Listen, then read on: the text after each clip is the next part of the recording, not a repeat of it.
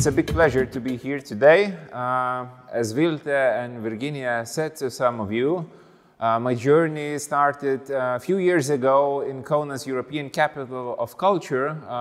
At that time, I was a coordinator of one of the programs that we were implementing in Kaunas district. And I remember the meeting that we had with some of you a few years ago in this church, which at the time was still under the heavy reconstruction. And it's really pleasant that today we can meet you and greet you in fully renovated and operational church. So to this day, we use this church mostly as a cultural event place, and also the field and the square besides the church is, a massive gathering point for our communities. Today we are celebrating rivers, and as Vilte already mentioned, Kaunas European Capital of Culture 2022 is implementing a huge program in Kaunas district, and the whole program is based on communities. And we find that is the biggest value we are having while implementing European Capital of Culture project, because the biggest program is called Contemporary Neighborhoods, in which local communities participate with different artists. And the main goal is to prove that small communities and small villages and small neighborhoods are really prestige place to live.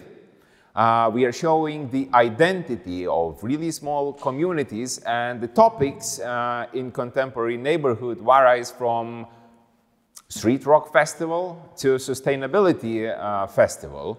We have Contemporary Circus Festival, we have Poetry Festivals, we have community-based musical theater programs, and many more to come. What we did in the first place was a big load of workshops.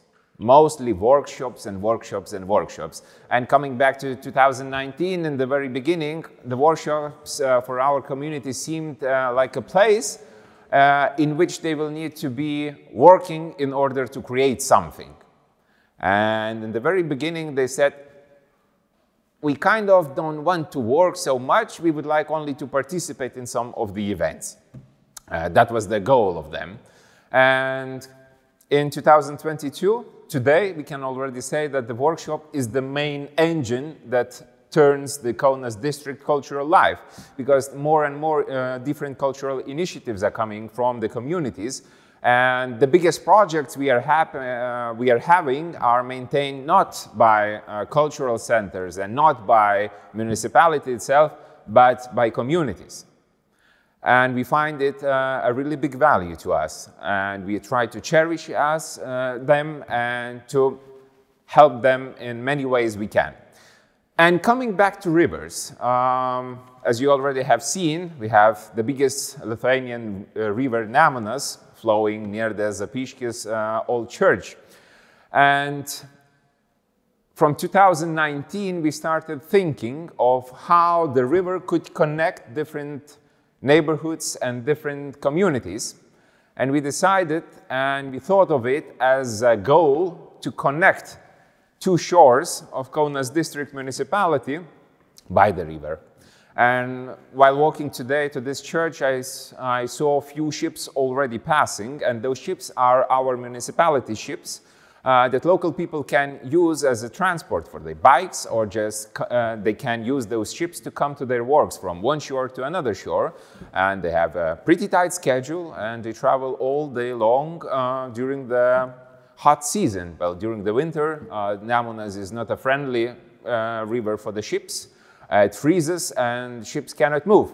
Then the biggest goal we tried to achieve was to bring cultural communities to the shores of the Nemunas, because mostly Nemunas was forgotten and only fishermen used the river as a thing where to put the boat and where to fish. But now, at the end of this day, I think we will go to the Nemunas 7, which is the big cultural ship of Kaunas district. And later on, I will explain everything about it, and you will see by yourselves how we implemented the cultural approach on the rivers.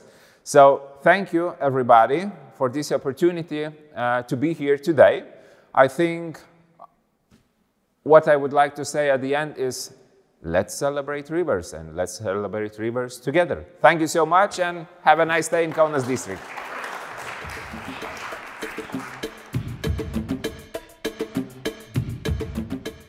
I'm happy to be here on behalf of Inter-Europe Joint Secretariat. Of course, this is a program that is funding the project still in implementation.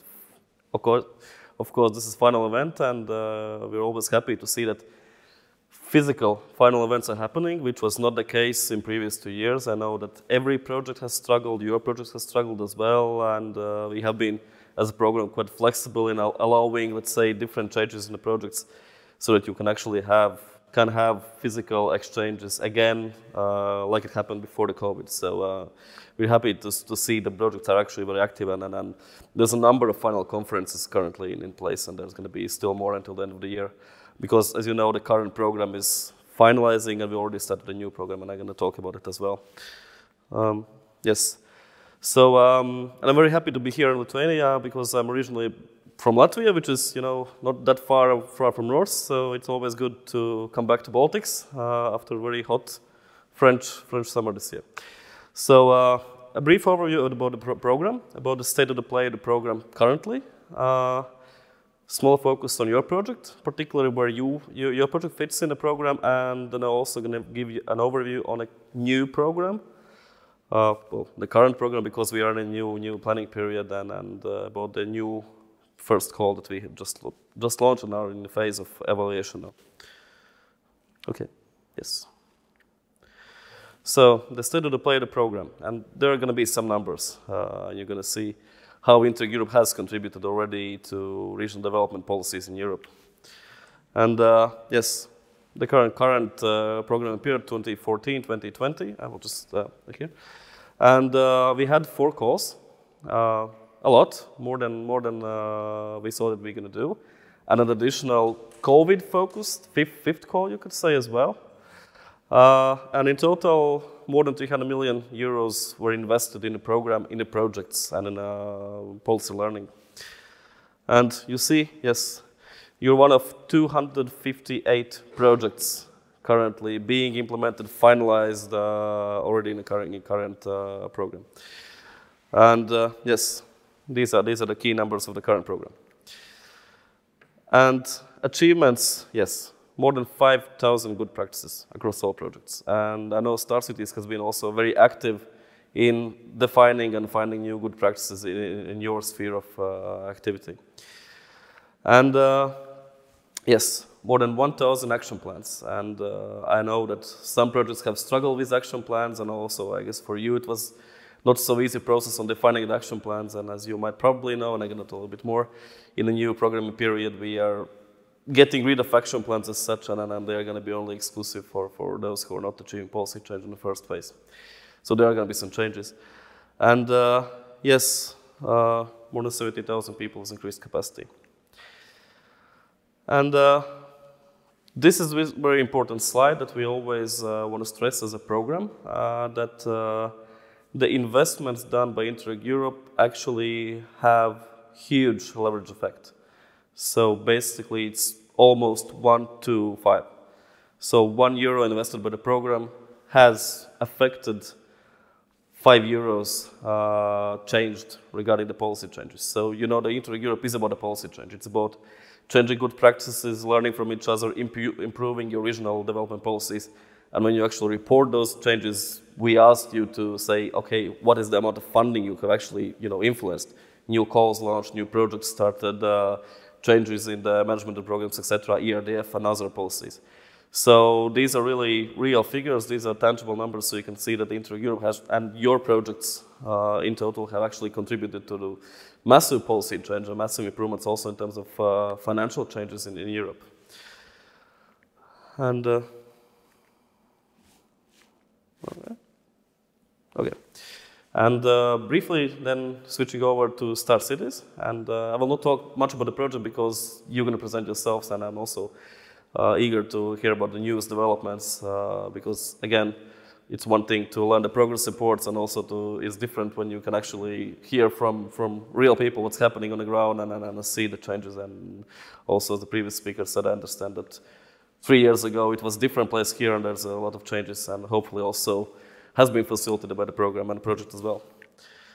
So yes, current program, the one which is finishing now. We had these priorities, and Star Cities is one of the projects in the priority environmental and resource efficiency. So 67 projects in total. So this was, competition for the Star Cities basically. And yes, these are all there's a map of all the projects in the specific sub-priority of cultural and heritage, natural and cultural heritage. So 36 projects. These are the closest ones, also working in the similar topics that Star Cities is covering. And you can see it's quite a good coverage with, of course, some blank spots in Europe, but it's basically partners from all Europe are working on these topics as well. So, and very specifically speaking about natural heritage, these are your, the most closest projects. So I don't know if you have been in the process of seeing the results, but probably also some of those projects are also working with the river-based tourism, for example. I know SVAR is one of such projects. So you can still look at other projects as well, see their good practices. Maybe there's still some learning points that you can also take from these projects that have also been working in the similar domains as the Star Cities. And just some brief strengths of the Star Cities, of course, the topic is high on the EU agenda. That's why you were approved for funding, of course. Yes, we have 56 people with increased capacity. As reported now, I believe there's going to be still some more policy changes. At least I hope to see more policy changes. This is what we, as a secretariat, always want to see. And what I would particularly like to point out is that you are one of the few projects that have actually 3 pilot actions running. And in Interreg Europe, in the current program, pilot actions are not something standard. These are actually exceptional activities that you had to apply additionally. It was a different evaluation process, and you actually have 3 pilots approved, 3 pilots running, very specific.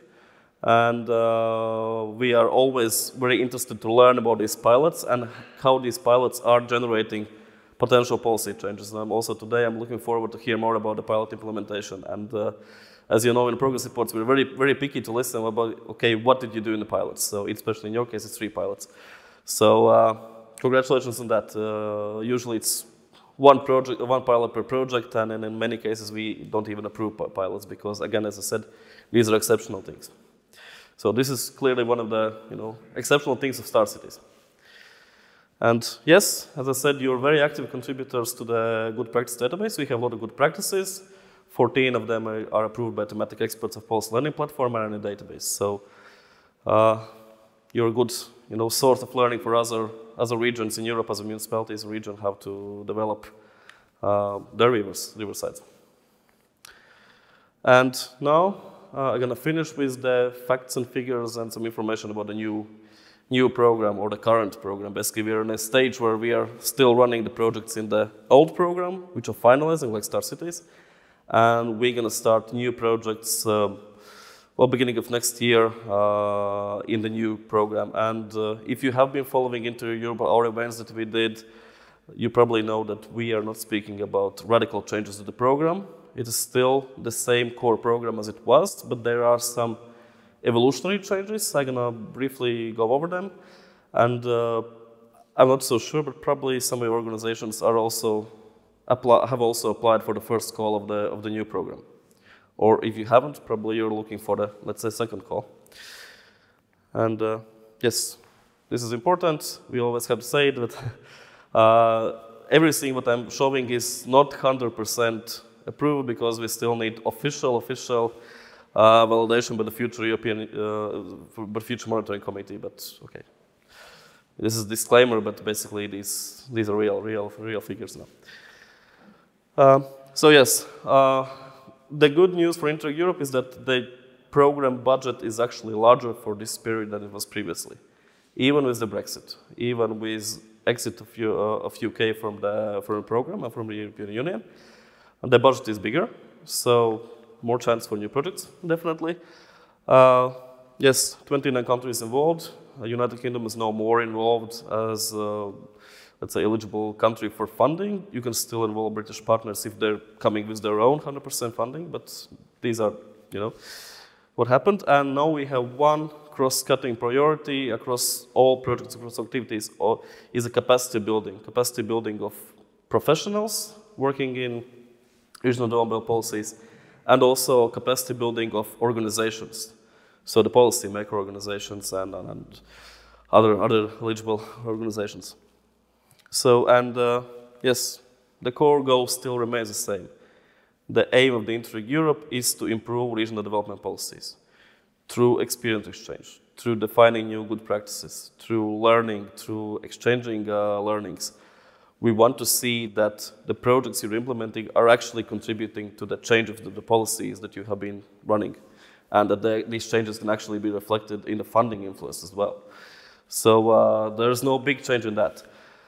And yes, the program is primarily dedicated to the policymakers at the national, regional, local level. Yes, we still approve that cluster organizations are coming as a partners, universities, etc., but they are not the core target audience of the project. So the core target audience is the public policymaker. And yes, of course, the focus on exchange of experience still remains. So as I said, the core of the program is the same. There are a lot of small changes, some evolutionary changes, but the core is the same. And the program scope is now 6 topics. Smart, green, and social are the big ones, smart green especially. So the idea is that 80% of the funding will go to these priorities, and we see it very well reflected in the first call as well.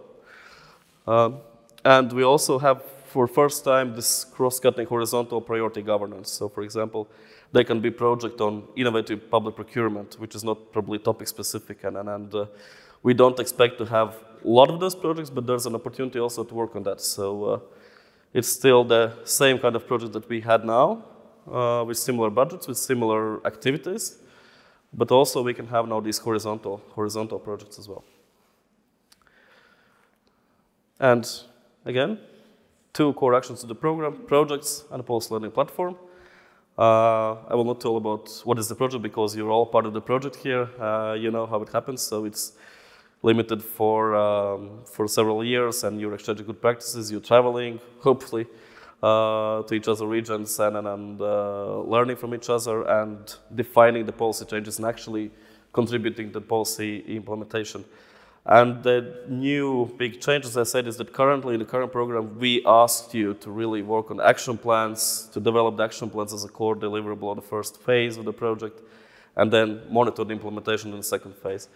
In the new program, we have this core phase and a follow-up phase, but there is no more need for an action plan. So we have made also some lessons on our side, and we see that the action plans are only going to be small complementary details for those partners who are not able to achieve policy change in the core phase. So in the new program, we actually want to see policy changes already happening in the first 3 years of the project implementation. So no more focus on action plans as the core and then monitoring. So this is probably a big change. And also, as I mentioned, pilots. Also a new change in the new program is that you can apply for the pilots 2 stages in the project implementation lifetime. So either at the application stage or during the midterm review as was currently. So for the new projects as well, and we see there's quite many projects in the first call who actually are already applying to do a pilot, let's say in the second year of the project, not waiting until the end. So it can also be done. These are 2 new changes. And of course, policy learning platform, ever developing service of the program. We are working closely with our thematic experts in different fields who are analyzing your good practices, who are doing a lot of events, online events, topical events, policy briefs. You can contact them. They can arrange matchmaking experience, etc. And what I would like to stress about the policy learning platform is that some of the services the platform offer are not linked to the projects. And here I'm appealing to everybody working in the public policy. That, for example, peer review, which is, I would say, the core service of the platform and the most valuable and most, let's say, intense one, where actually you as a policymaker can come up with a challenge, and the policy learning platform are going to select peers from different European regions and can actually come to your region for 2 days intensive, well, consulting session basically, to help you with your policy instrument. And these are funded by the program. You don't need to compete for this funding, you just apply. It's a very, very simple process. We want to have more regions coming up with requests for the peer reviews.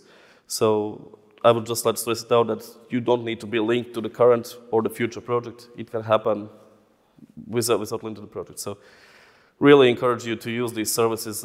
We have been traveling recently to Poland for the peer review, Norway, there's upcoming peer reviews. They are very valuable services. This is basically an inter-Europe learning activity compressed in 2 days. There's a lot of learning can be done. And yes, and these are the core figures of the first call. So quite a big activity. So we have received 135 project applications, and we are currently very busy in assessing them, evaluating them. Hopefully results are going to be available to all of the people who participated by the end of the year. And then hopefully we can start implementation of the new projects in the beginning of next year. And as you can see, green priority is super popular now. It's logical, of course, with what's currently happening in the world, in Europe, and regarding the energy prices, etc. But this is not just an energy. So green and smart and social, you can see, are really the big topics. And yes, we're gonna launch a second call in next year. There might be a third call and fourth call as well. We don't know that. It depends always on the amount of applications funded, but there's definitely going to be a second call. So if you were not able to submit an application for the first call, if you were looking for the partnerships, so better start doing it already now. There are going to be maybe some slight changes in the call, but basically it's going to be very similar to the current call that we just closed in May. And yes, always you can look for us, Joint Secretariat, for assistance. There are different types of services. Ask for feedback is open when the call is open, but before that you can also use all kind of resources available in our new web pages. Inter-Europe just launched a new web page. There have been some technical issues also with good practices, etc., but it's still a work in process.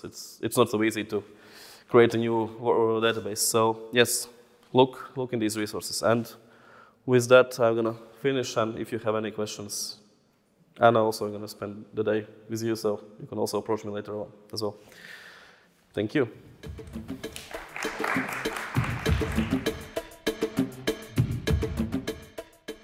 Hello, everybody. Thanks a lot to Kaunas team for welcoming us again in Kaunas. It was a pleasure 3 years ago, and it's still a pleasure to be here. And thank you, Kristaps, to be here also to represent the GS and to meet us in real for the first time, I think.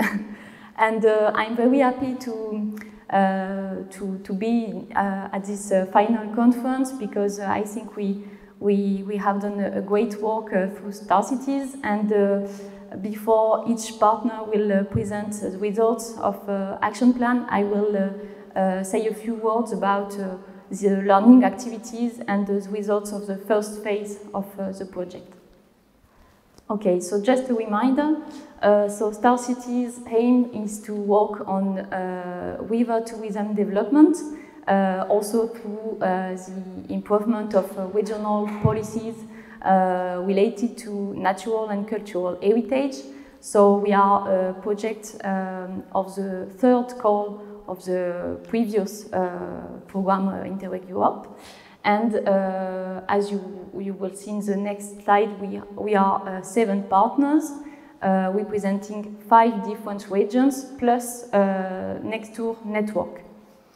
So this project started in 2018 and will finish next year in 2023. So we had a first phase focused on learning, exchange of experiences, of good practices, etc. And now we are all implementing our regional action plans. Okay, so here is the map of the partners. So as you can see, we are covering a big part of Europe. So it's also one of the interesting aspects of the project to gather partners from really different parts of Europe, from the north, from the east, from the center, etc. And also the Next2 network is part of our project as an advisory partner, which is also an opportunity to open this partnership to new regions. For example, in our good practice list, we have good practices from Veneto region or from other countries. So Next2 participation is also an opportunity to really spread the message and the learning of Interreg Europe to a bigger part of Europe. So the first thing we have done during the first year of Star Cities was to prepare regional assessments to have like a state of play of river tourism development in our 5 cities or 5 regions. And at the end of this state of play, we decided of a thematic program based on those 4 different topics. So the first topic was local and communities. The second one, products and marketing. Third one, governance and cooperation. And the last one was environment and sustainability. And we identified for each topic one particular partner which will present good practices, because each partner, each region has like strengths and also weaknesses. So we try to like connect both. So what we have done, we did study visits in different regions. We did a lot of webinars online when the COVID crisis started. Also, we did a lot of thematic workshops to exchange our different ideas and to do like brainstorming sessions on different topics. And through those different learning activities, we started to identify good practices from all the partners and to select them. So we had a very regular process of selection of good practices. So, for example, after each study visit, we voted for which good practices we think could be of inspiration, not only for this region, but for other regions. And that's how we finally selected a lot of good practices. So now I will propose you to see some pictures of the first study visit of the project 3 years ago here in Kaunas. Unfortunately, after this study visit, we had like, I think, 2 years or something like that of gap until the next one. So also you will see on the pictures that this place, this church has changed a lot.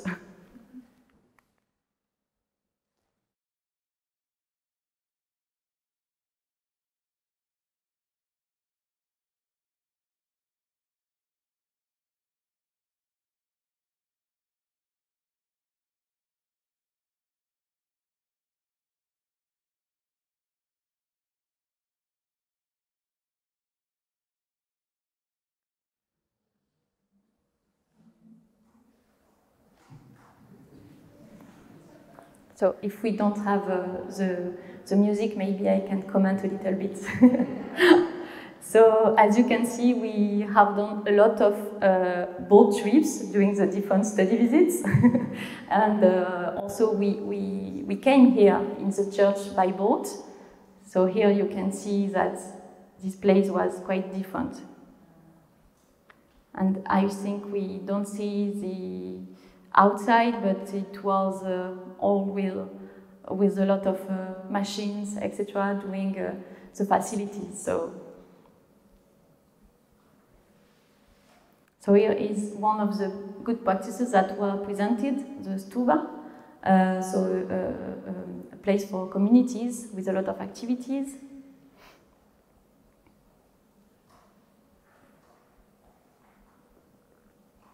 And we also had stories of the river during the boat trip.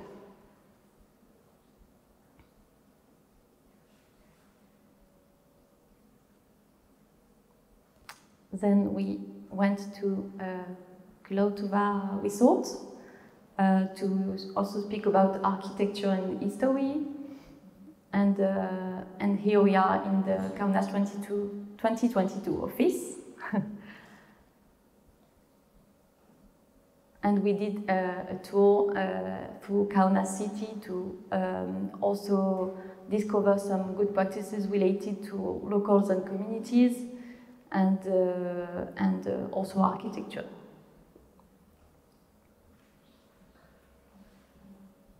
So here is an example of the community program also. So you can find all these good practices published on the Star Cities website, and some of them have been selected to be on the policy learning platform of Interreg Europe. So I really invite you to see also the next study visits videos we have on the YouTube channel.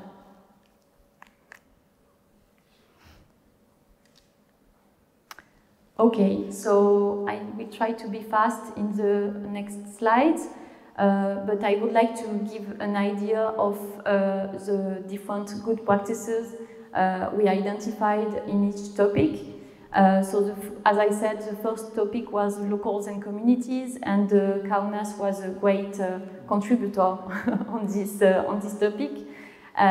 So, for example, we learned a lot about the Fluxus Labs project, which is a community program involving a lot of local people, also artists, etc. So a lot of activities during the past year, and I think also this year. I think the Fluxus Labs festival is happening in 2 days. Yes, exactly. So it was one of the examples. Then we talked about products and marketing, and for example, we proposed as a good practice a booking platform that we developed it in Paris region. So not only Paris center, but really the metropolis of Paris, and it is a collaborative platform.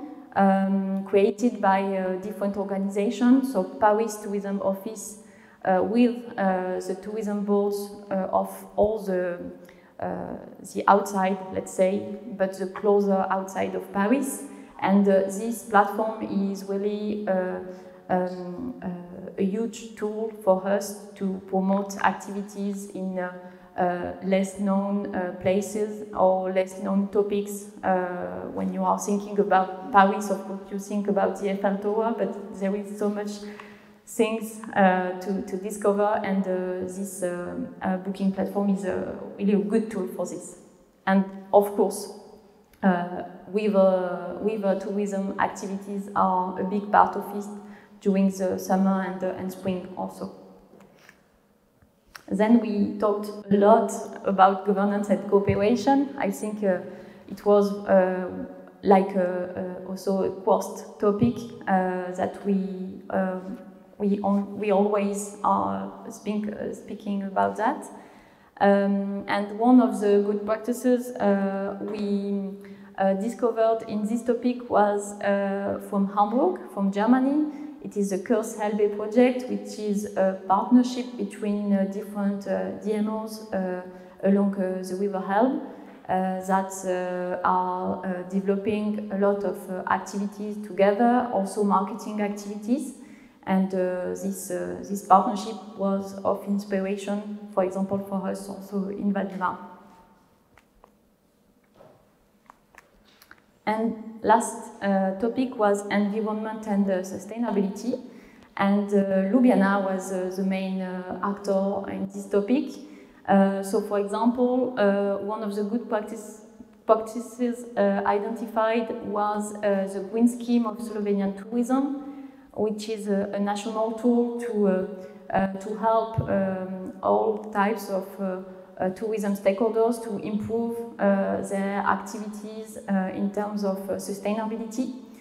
So it's a national tool, but that can be adapted at a different level and was of inspiration for us. So all in all, you can here see the main figures and results of the first phase. So we have identified 34 good practices, and already 14 are published on the Interreg Europe Policy Learning platform. I think, Kristaps, you already spoke about the people with increased capacity. Also, I said we spend a lot of time on thematic workshops, and we try to summarize the learning of those workshops through 24 challenges for river tourism development. Those challenges could be also like recommendations for the future. And so the good practices and challenges are all presented in the good practice guide of Star Cities, which have been published in English and also in all the national languages of partners to be a tool for stakeholders.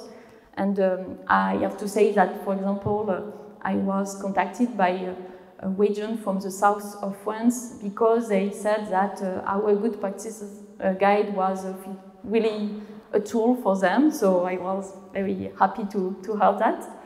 And also, of course, we used those good practices and ideas to build our regional action plans. So our 5 action plans were approved at the end of 2021, and we are now implementing them. And as you already know, 3 actions among all the actions of the action plans have been approved as pilot actions and are financed by Interreg Europe, which is really a big help for us, because those actions wouldn't have been possible without this funding. So thank you, Interreg Europe, again.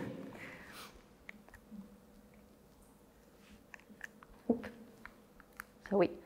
And that's all for me. So I have to say thank you and congratulations for everybody for this first phase. And now we will think and speak about the implementation of action plans. Good morning, everyone. My name is Ramena Puikita, and I represent today, as Vilta told already, the Let's Celebrate the Rivers initiative in Kaunas, and also Kaunas 2022 recently implemented pilot action. I will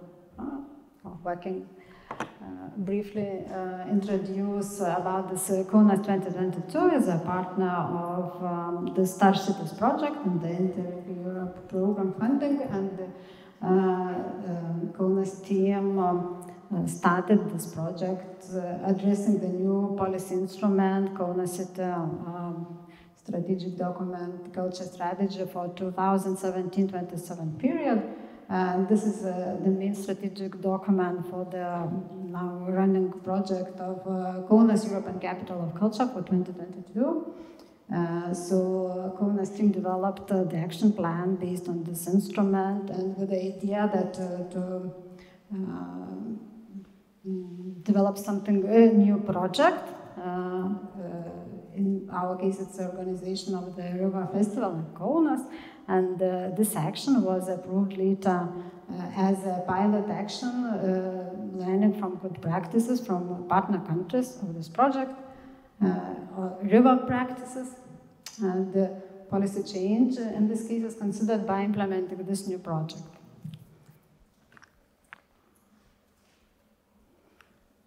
So we're inspired by the French practice L'été du Canal festival, Summer in the Canals Festival, which is organized each summer.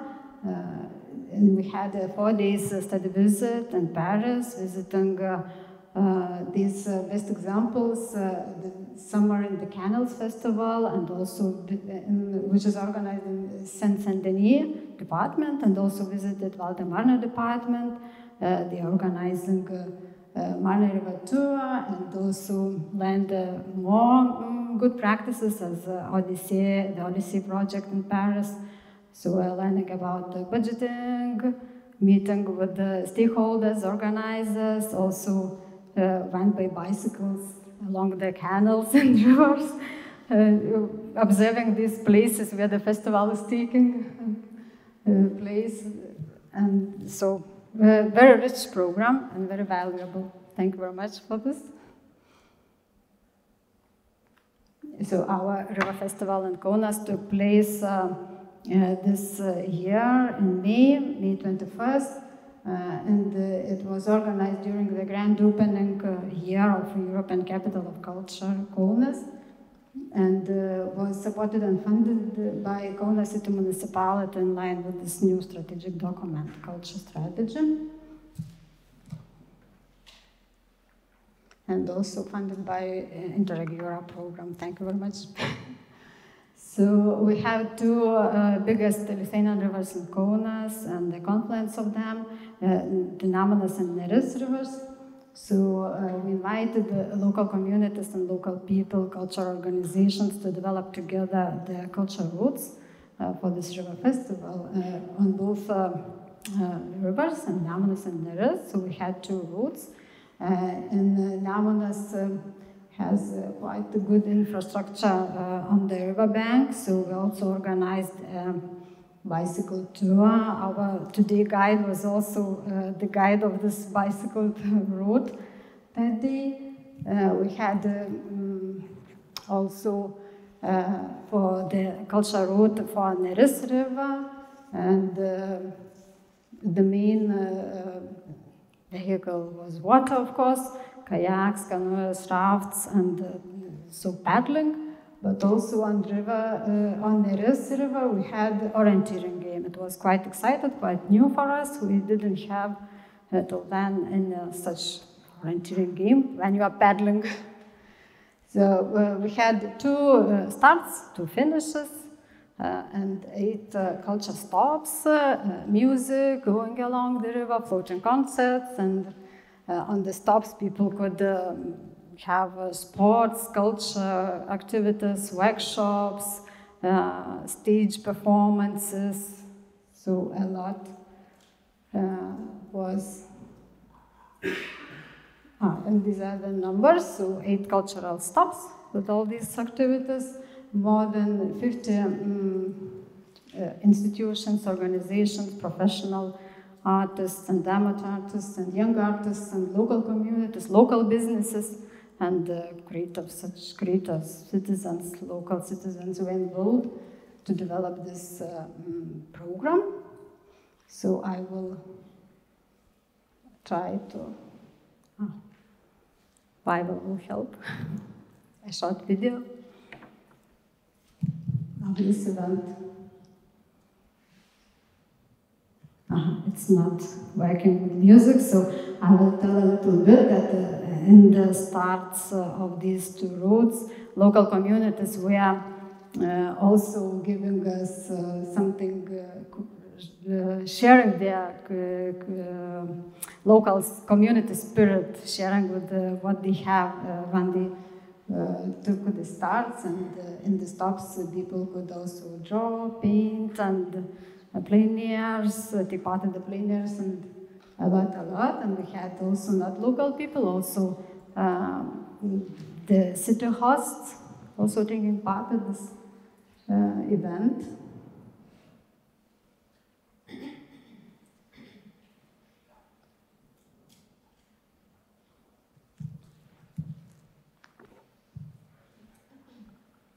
Hope you enjoyed this video, and we invite you to think about coming to Kaunas to this river festival next year.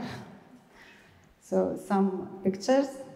About 1,000 participants took part going along the rivers, on riverbanks. People on foot, by bicycles could come to the stops and just take part at these small events happening on riverbanks. And the most important for the river festival is community engagement. This is like an invitation to develop the program together with local communities and local people to find them new relations by themselves with the river, Nemunas or Neris, where they live or maybe work or create on these banks. We invited a lot of people and organizations, and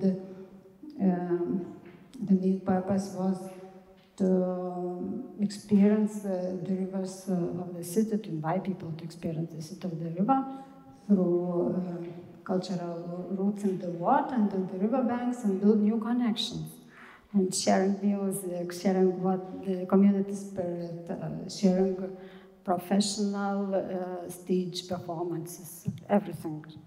A lot of activities.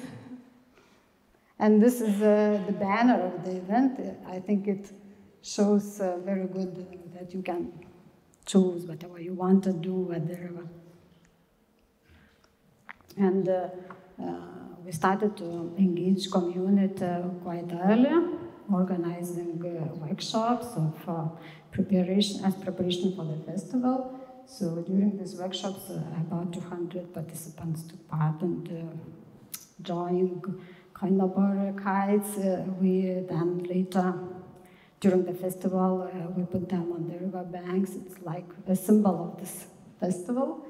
And also invited to make themselves their rafts that could be later used during the summertime, traveling, or like concert platforms, new platforms. We had a very nice also follow-up. It's like was organized like after party. It's also part of the community engagement. We had a floating concert. These musicians built the raft for themselves and just put their all equipment, and we had the good music. We went by kayaks and saw the sunset going down, so very good experience for the community. Those people who were involved directly preparing the program and took active part. And that's it about this river festival. And in short, we have, as an initiative of Let's Celebrate the Rivers, we invite people during the summertime also, organized a festival which Piešime Nemuną, we'll be drawing Nemunas. We organized a one-day plein air in different parts of riverbanks of Nemunas. It's also outside Kaunas city, so building new connections, strengthening connections through creative activities of local communities. And that's it. And our plan is also we're planning for the next year to extend this river festival.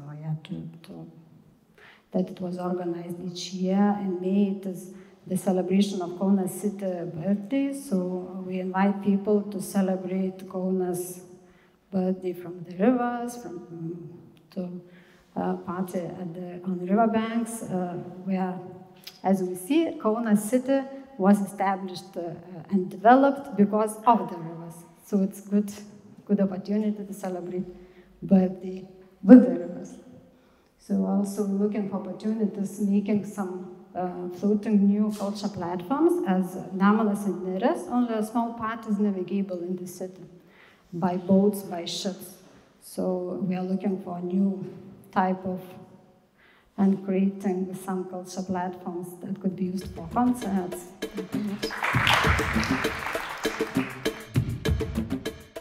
So now I will speak about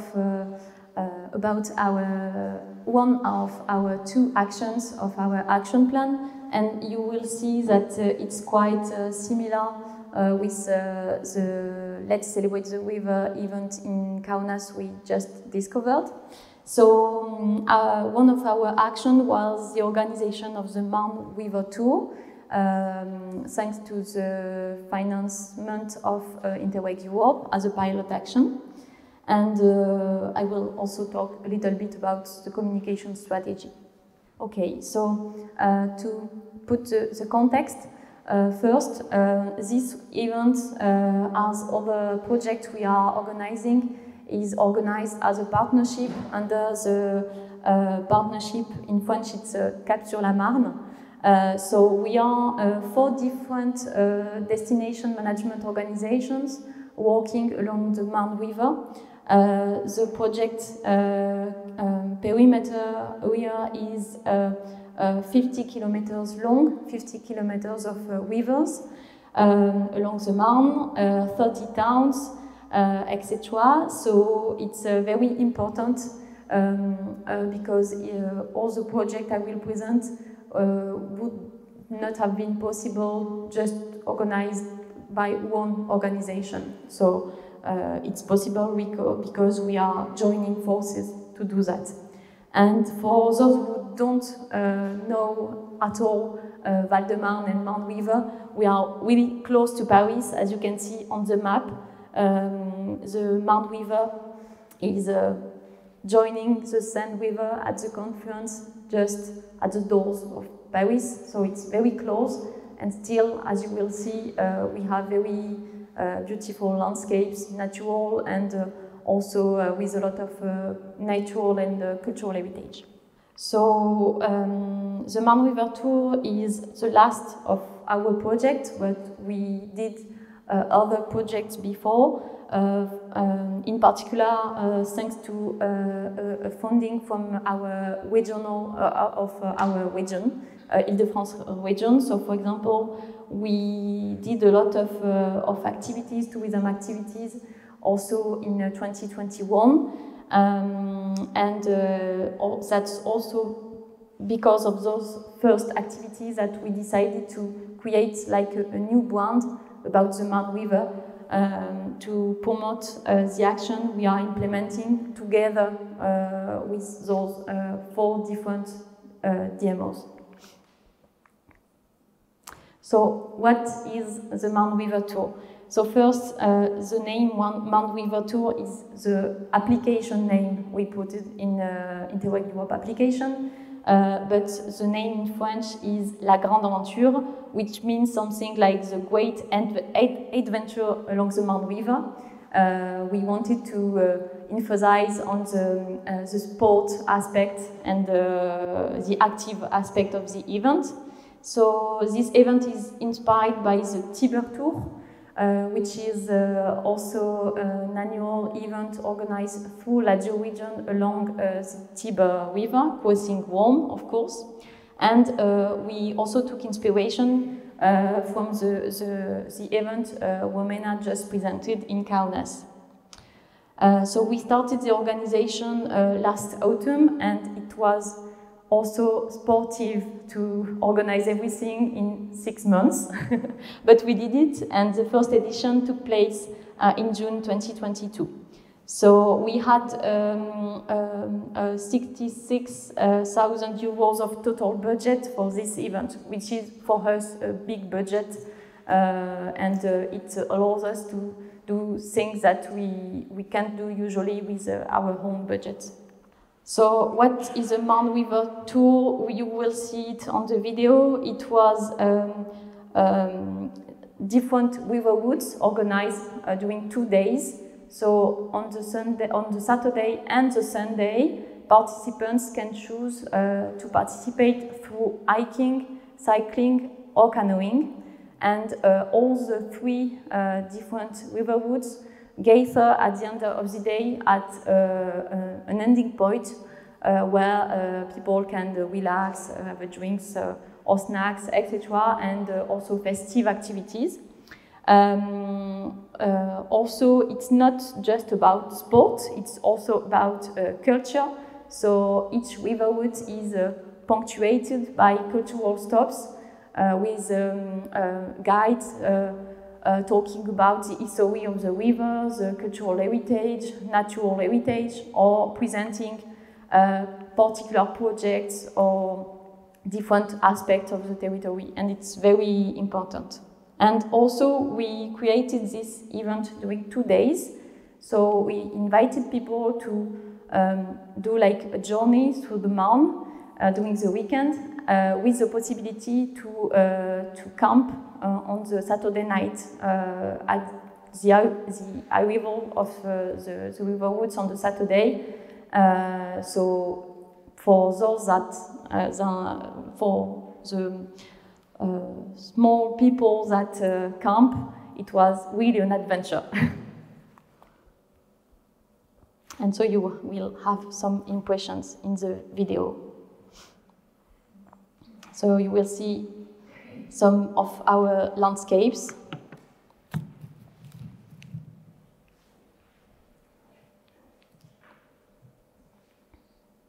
So here is the starting of the day. So you can see that we are giving participants a workbook and also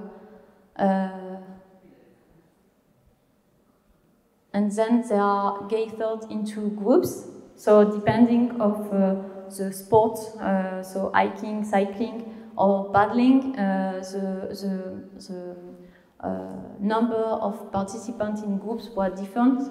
For example, for hiking participants, there were about 40 people together in group. For cycling, it was like 20 people, and 15 for the paddling people. So here you can see some of the cultural stops. For example, we had stops in a museum, a contemporary art center.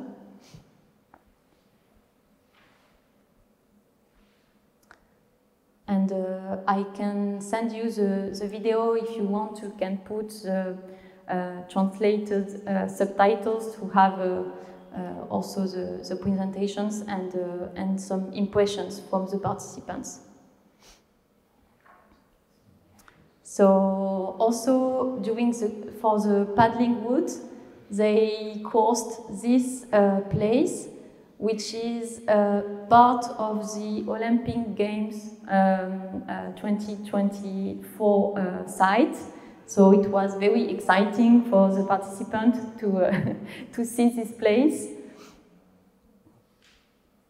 You can see that some parts were very natural.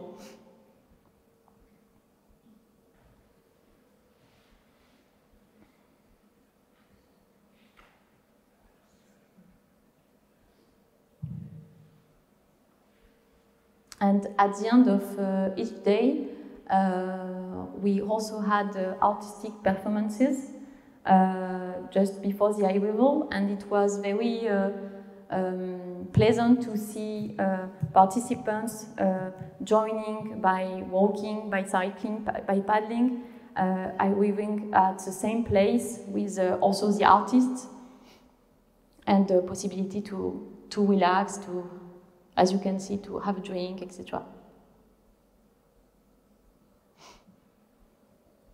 So the idea is to try to do another edition, not next year, but in 2024. The concept of the event is to be biannual, and so the next edition should be close to the Olympic Games in Paris. So of course, as you can imagine, we will try to do something with that.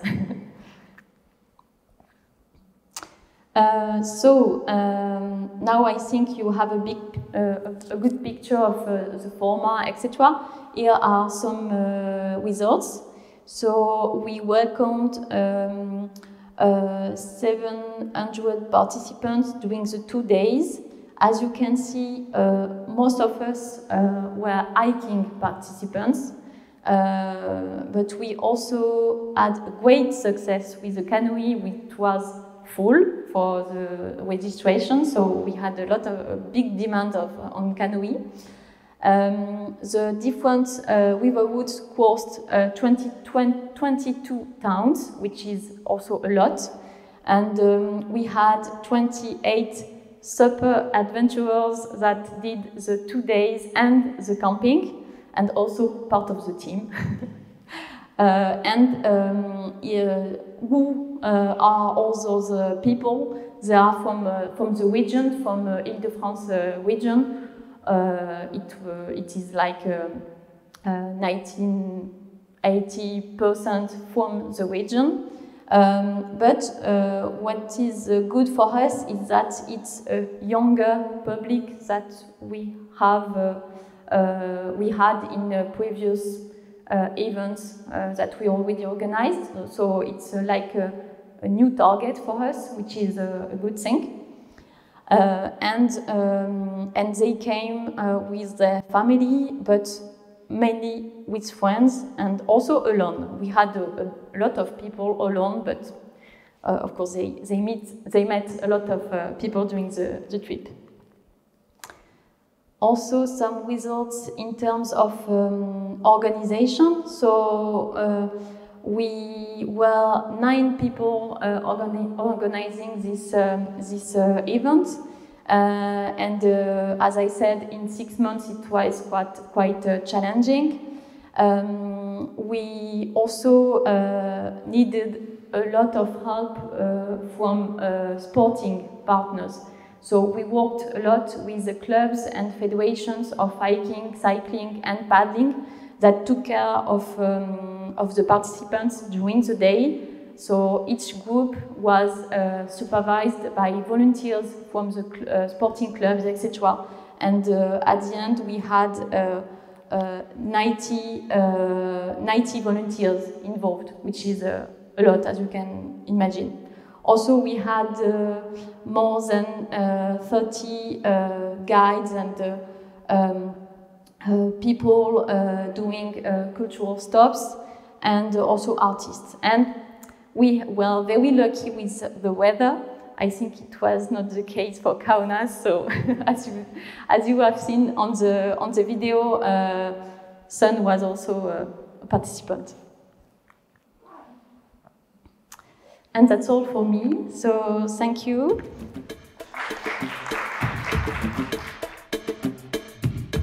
I'm here with my colleague Elisabetta Romano from the city of Rome to introduce our action plan results.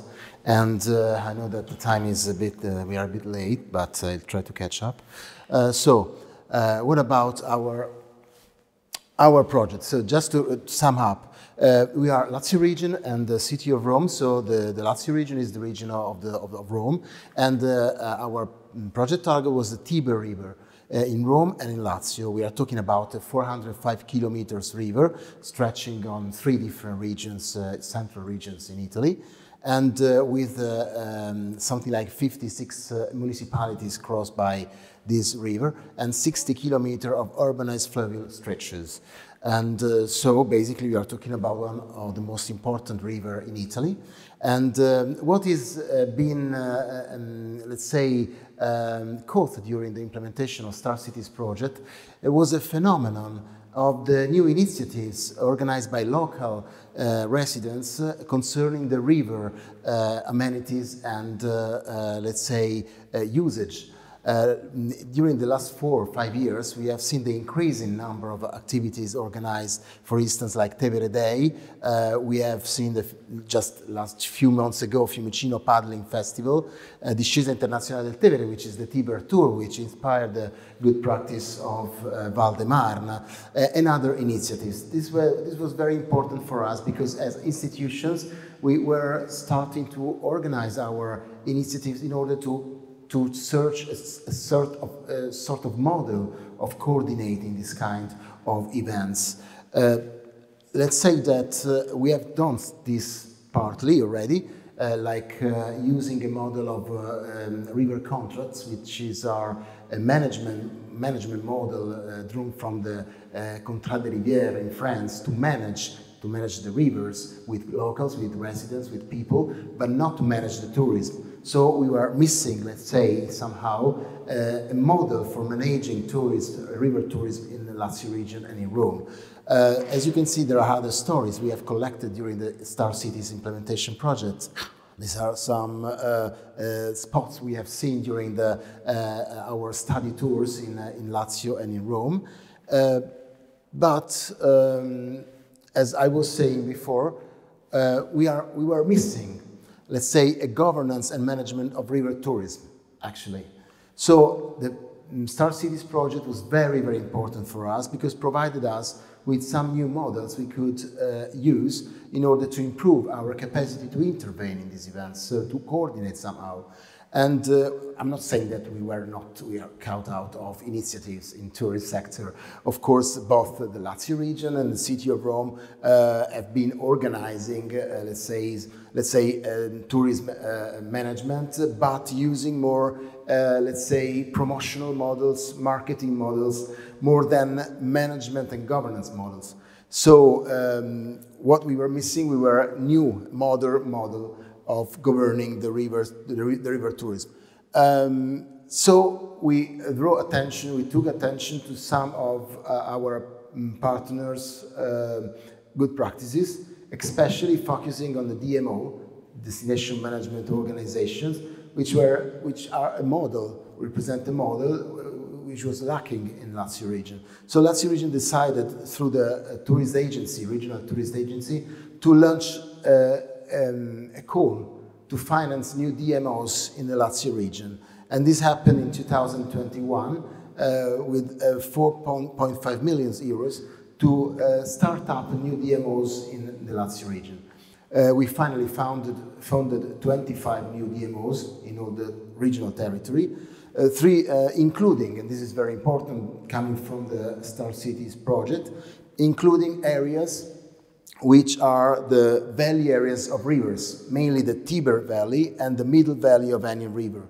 This means that we wanted to coordinate the creation of new DMOs, but also to indicate target areas where to implement these DMOs.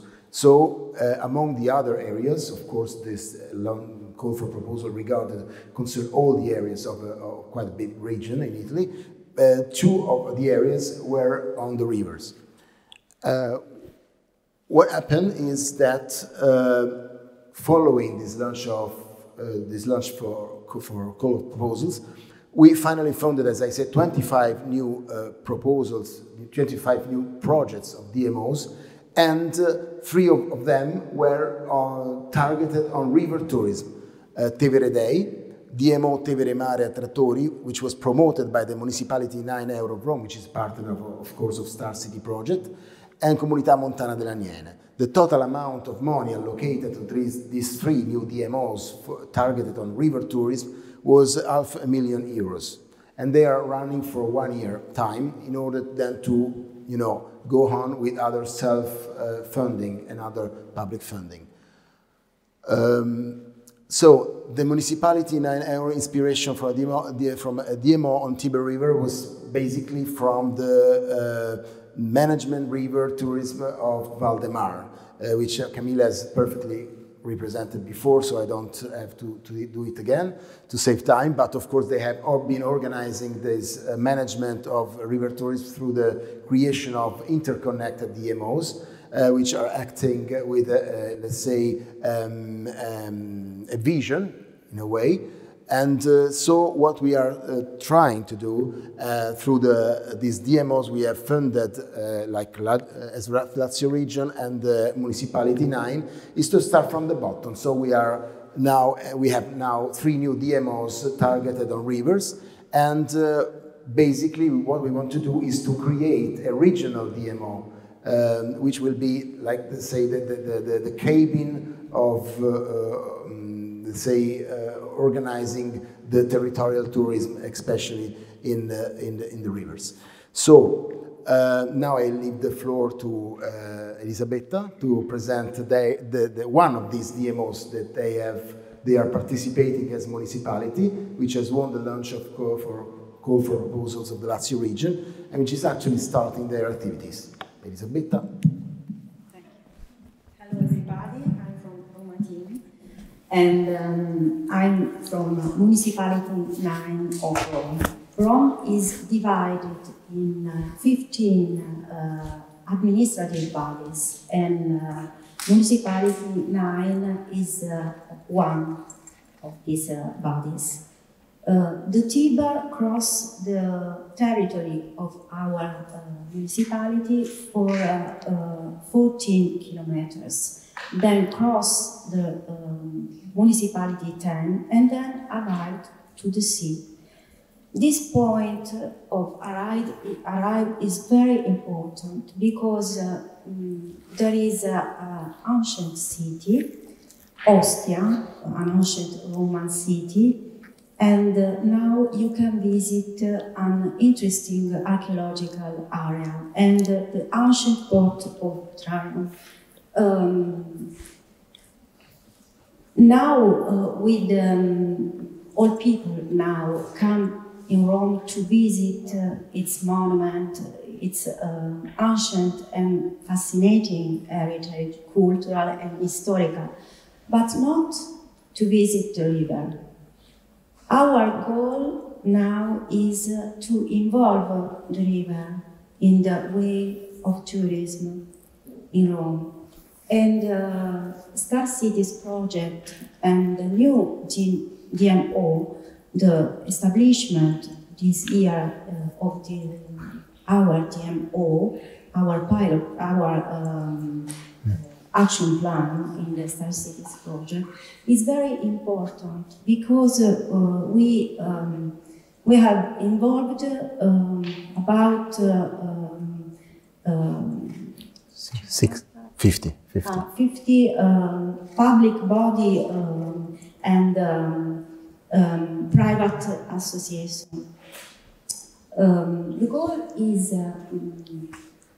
to make a link between internal area and the ancient city of Rome and the new city of Rome with the river until the coastal areas.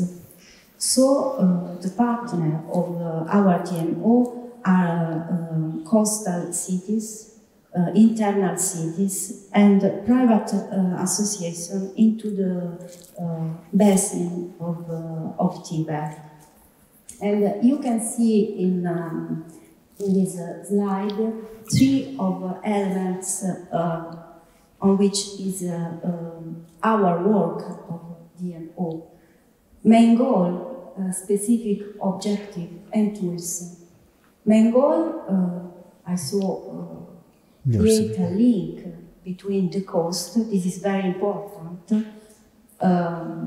Second one, tourism development on the target area, new target area, creation of distinctive and original tourism destination, a different way to come in Rome to involve the Tiber, the river, and to promoting innovation, sustainability, and also accessibility to the bank.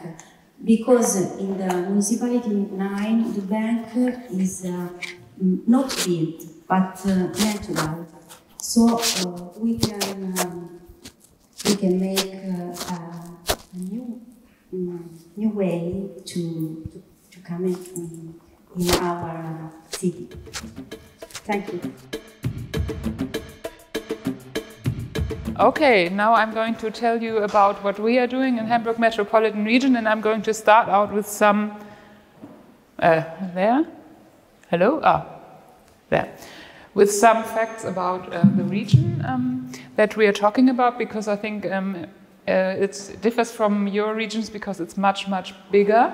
Hamburg Metropolitan Region, and we have the River Elbe in the midst of our region, as you can see, and our region is composed of 4 federal states. In the middle, there's the city of Hamburg. We have 5 million inhabitants, and Hamburg has almost 2 million alone, and we have 272 kilometers of river Elbe in this region. So you can imagine it's not really easy to govern it or to market it, and so it's a very huge region. And yeah, I have to point there just some impressions so that you know what we are talking about. Many of you have been to Hamburg this year, so this was great that this could happen finally after 2 years of delay, that you could all come to Hamburg. And so we are the busy international port. The city of Hamburg, of course, has the 3rd biggest port in Europe, and Hamburg itself is a tourism hotspot. You see that the Elbe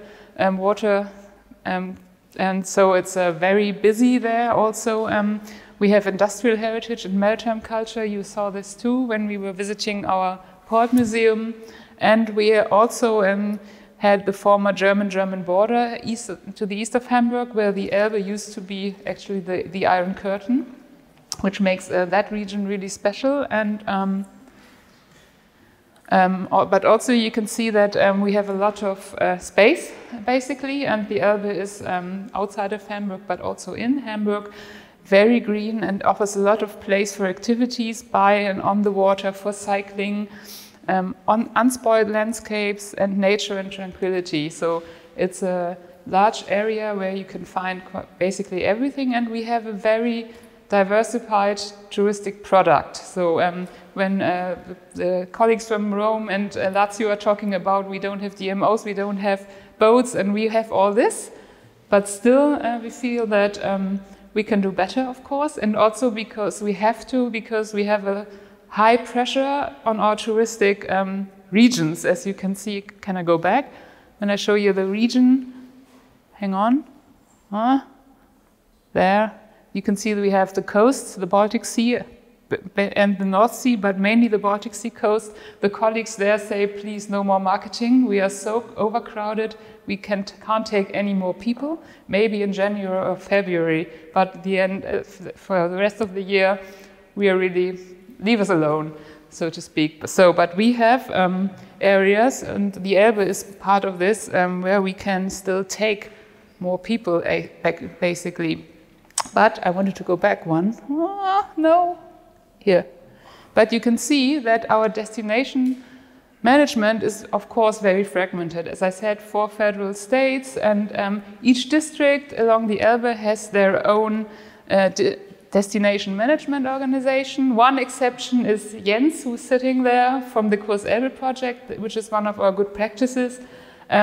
He has managed to at least bring 5 of them together to work together, and they have worked together on infrastructure development, but now they are still working, and now they're still working together on marketing issues. And but still, this is, ask Jens later on. It's hard work to keep them all together and to bring them to work together. And we, of course, in the middle, we are from the metropolitan region. We don't really have, the authority to tell any of these DMO what to do. So, so this is our situation, basically. The Elbe, which is a great asset that we have, but which is, we feel, touristically underdeveloped. Well, at least in many regions it could take more tourism, but we also have nature preservation areas there, so it's a conflict. On the other hand, we have the natural federal waterway, which is also a conflict with tourism, so it's not easy. But and we have, of course, a big pressure of 2 million Hamburg people who want to spend the weekends somewhere in the region and who go out. So the river tourism management, as I said, is very fragmented. And if there is any river tourism management, I have to say, the city of Hamburg, Hamburg Tourism, which is almost always lacking in our meetings, which tells you that they don't really have much interest in projects like these, because they think everything is running smoothly in Hamburg. Numbers are always going up again now after COVID. The number of tourists are rising again. So so Hamburg tourism doesn't have a river tourism strategy. The Elbe is just, you know, they take it where it fits into their other strategies, and the offer, as I said, is well developed, and but the tourism flows are spread really unevenly. Many of you have been with us to the Old Country, you know, the fruit orchard area with Monica, our stakeholder, and there on the weekends it's so overcrowded and so many people come with their own cars that many of these little towns are really fed up with tourists, or with you know, mainly with the cars and, you know, the traffic that all the tourism or the day trippers bring to the area. So, and also then there are other areas that could take more people, but which are also very badly connected to Hamburg. So there are no public transport, or no good public transport. So this is actually our situation, and we as Star Cities, we discovered that things can be done differently, of course, by all your good practices, and we were inspired by the Vltava River, which was a next door good practice from Czechoslovakia. They presented us with a river strategy, and they said, okay, we are developing the river together with the DMOs along the river, and we have created some sort of a brand, and they said that this is quite a good way to promote the river together and to develop the river tourism together. So this was one good practice that inspired us, and also, of course, the Marne River DMO. They have a joint action plan, which is much more than we have. Jens only represents one side of the Elbe from Hamburg, and the other side is, well, it's very different, and so there is no real connection. And so we decided, okay, we would like to bring the Elbe together more and to develop tourism together. And I must say this, that the Star City project was probably the first time, or maybe not the first time, but, you know, we have seen, we have connected the DMOs from both sides of the Elbe. Jens, maybe correct me, I don't think you have talked much with Monica from the other side of Hamburg before. So this is one really positive effect, that we have brought people together to speak about the Elbe River, which people who haven't been sitting together on a regular basis. So our stakeholder meetings, we have brought them together, and our wish is that we could establish something like a development strategy for the river. So, and our way to achieve this is that we have just started last year. We have started a process which was initiated by the OECD, actually, who looked at our region and said, "Oh, you are so fragmented. You should work together better." And we have, in the field of tourism, we have started a tourism development concept, which will be finished next year. So this is why I can't really report any results yet. We're right in the middle of this process. This concept will be of course, for all of Hamburg metropolitan region, not just the Elbe River.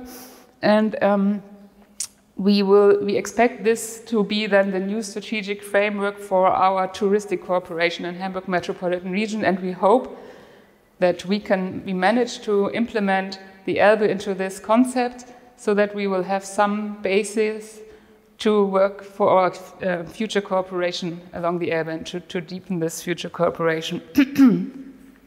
Oops.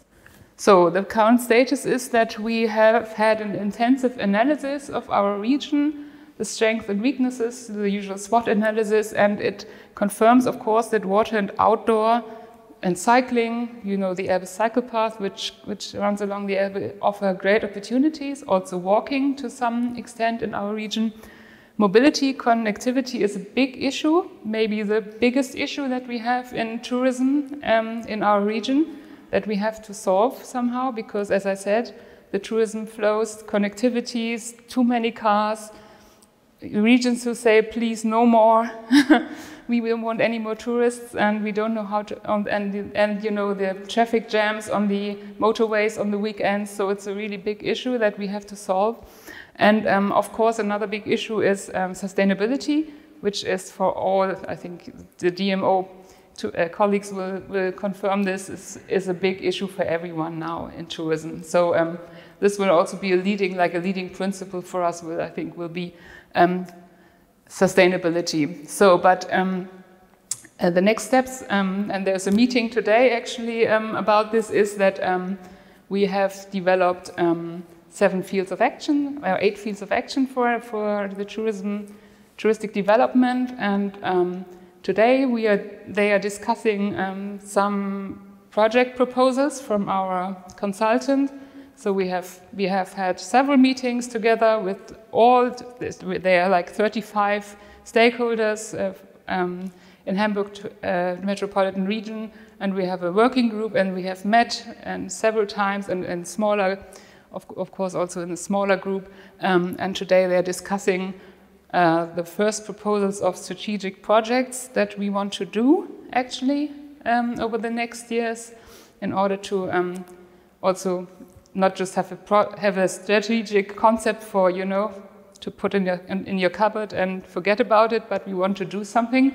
And we hope, of course, that the Elbe River might be a pilot region to try out, for example, some mobility projects, but we don't know yet. We will know more by the end of the year, unfortunately. I can't really report anything more than this. And Christoph, you said we also have a pilot action. I didn't put anything on this on the slides. Maybe I can add that we are at the moment, our pilot action is was influenced by the Water Museum of Venice, the next to good practice, and we have had this Festival of Industrial Heritage for 10 years in Hamburg metropolitan region. And we want to develop this festival into like more, we call it museum. It's more like a working title, but we want to establish a attractive digital offer. So at the moment we are starting to rebuild our websites. 2 days ago we had a film team in 2 towns along the Elbe, in Geesthacht and Lauenburg. Lauenburg, you also know, and Geesthacht, also the French team also knows Geesthacht, where they have industrial heritage roots. And we are filming them now and integrating the films on the website, and they can also be used for social media, where film is also very important. So this is what we're doing there, and also we will do a podcast and some other measures. So this is also underway, but not yet finished. So maybe this is for you to know what we're doing there. Okay, thank you. Hello everybody, my name is Katja Butina. I come from Regional Development Agency of Ljubljana Urban Region from Slovenia. For a little presentation, this is Slovenia and our central region. Our agency united 25 municipalities, territory of a little over 2,000 kilometers. We have population 505,000, and in Ljubljana and her surrounding 300,000. Our project area, we have 3 zones. The first one, the blue one, is the river Ljubljanica. The second zone of the project area is Ljubljansko barje and some surroundings. And the third zone are all the municipalities which lie in the Ljubljansko barje, Ljubljana Marshes Nature Park. So for some parts we also, the all municipalities, not just the nature park, was our project area. Some introduction. As you already probably know, Ljubljana is one of the smallest European capitals. Our river, Ljubljanica, has really nice bridges and picturesque old city center embankments, which are one of the Ljubljana's most notable landmarks. The river of Ljubljanica, before she reaches the city Ljubljana, the up picture, runs across Ljubljana Marsh Nature Park, which is a protected wetland and a nature site 2000, the down picture.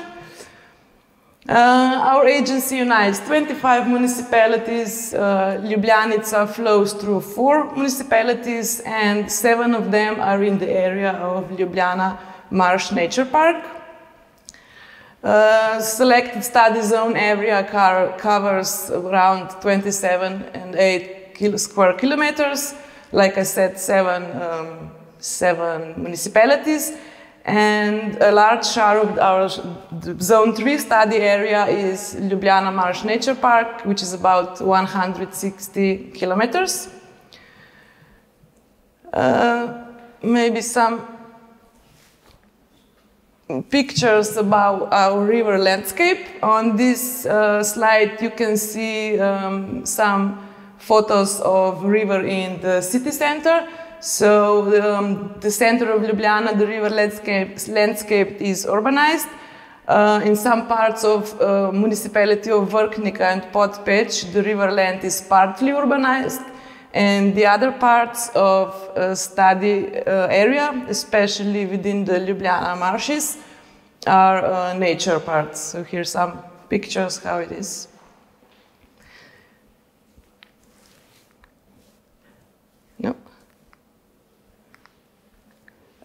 Just maybe some words about the history of the river. The left photo is Ljubljanica today. The left down photo, you can see the prehistoric pile dwellings. This area of nature park was also in Neolithic. People lived there in villages like this. In municipality of Ik, we prepared a few years ago a project for UNESCO partnership of this prehistoric pile dwellings. You can see in the middle how it looks like in 1957. This is a beach for swimming at Špica. Maybe I can show you how it looks Špica today. The right bottom picture is Špica today, and how it was when people could swim. Now swimming is not possible in the river. Right up, some regulation and deepening of the riverbed, and traditional boating games at Špica in 1905. Based on Star City's activities and workshops, seminars, good practices, and also other activities, and our stakeholders meeting during the first phase of project, we put 2 actions in our action plan. First action is preparation of contents and necessary documentation for the establishment of the main entry point in the Ljubljansko Barje Nature Park.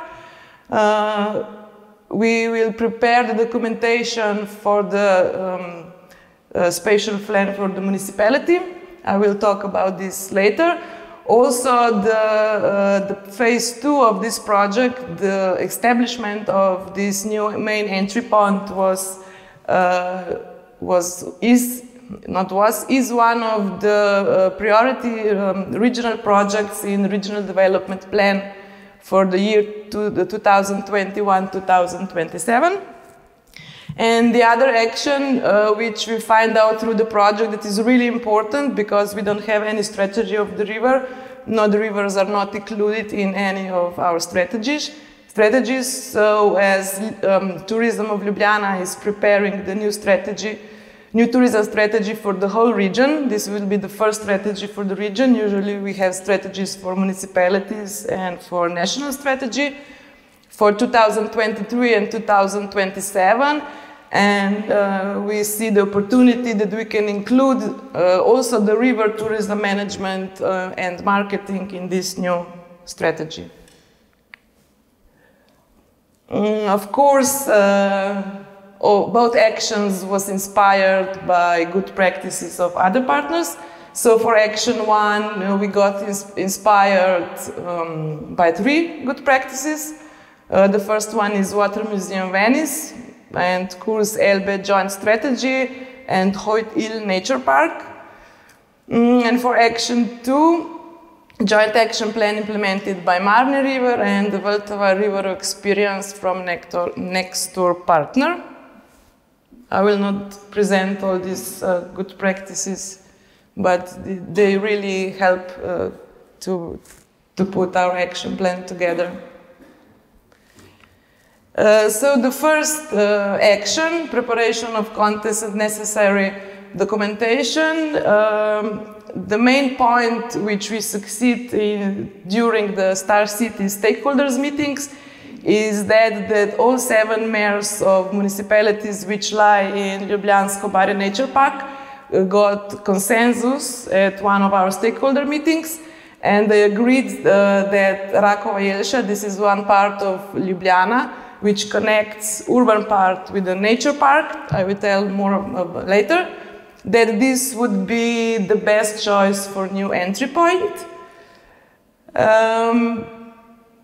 The first steps will be preparation of contents and necessary documentation needed for a project assignment of the municipal detailed spatial plan competition, and later, on a later stage, they will also establish this main entry point. Park also had some more local entry points, but we need one main entry point that we can connect all these other points. And the location is walking distance from a new thematic trail. It's near Park and Ride area, and it's about 800 meters from Ljubljanica River, where is planned a new marina and a new dock to be also built and connect park also by water.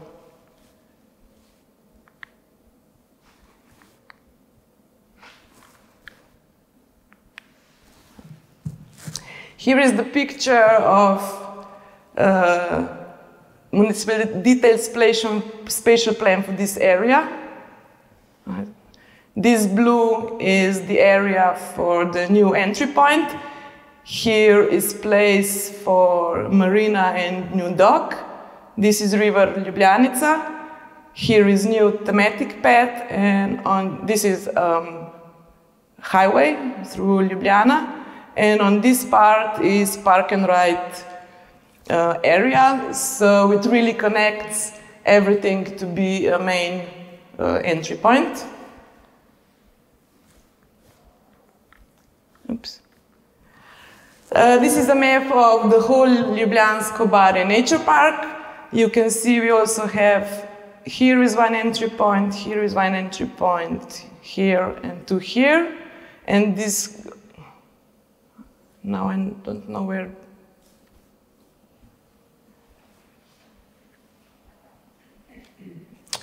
Sorry.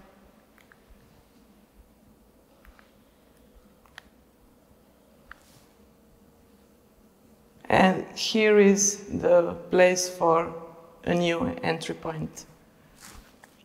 This is a sketch from Ljubljansko-Barje Nature Park. They are also planning to have 2 buildings for them in a thematic park, but we'll see how at the end will look like. About implementation, the city of Ljubljana is in charge for this action. The action should be finished by spring 2023. For now, we have several meetings with key stakeholders, several meetings about 2 main actors. This is city of Ljubljana and Ljubljansko-Barje Nature Park. Like I said, one of the big steps forward is consensus among all 7 mayors in the area, and they finished investment project identification documents, which have all the things that they need to go on. A few words also about our Action 2, inclusion of the river tourism management and marketing in the new tourism strategy for the region. Like I said, we do not have any joint strategy for Ljubljanica tourism development or also for other rivers in region. And most of valid strategic documents in the region do not address the issue of river tourism directly. We think that the rivers should have a special place, so we will try to include, and we are already connected with Tourism Ljubljana and helping the strategy to include river tourism also in this new strategy. What was done? They had some regional consultation and meetings with key stakeholders. They prepare state of play analysis. They have 19 interviews on field, visited 20 touristic points, 14 online questionnaires, and they are preparing now an analytical part of the strategy, formulating key strategic goals, and in October they are planning first strategic workshop for the implementation of new strategy. Strategy should be done by the end of the year. I hope it will be, we'll see. Thank you.